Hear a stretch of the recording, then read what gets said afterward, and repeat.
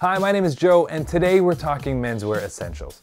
Classic pieces that you can invest in and that will always have a place in your wardrobe, and because they get better with age, eventually maybe your son or daughter's wardrobe as well.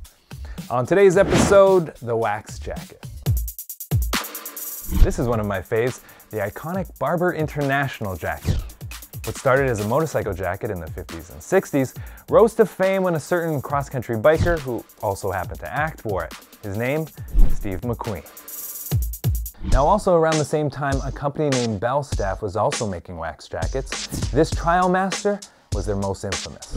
Not only was it popular with professional motorcyclists, but revolutionary Che Guevara wore one on his legendary tour across South America.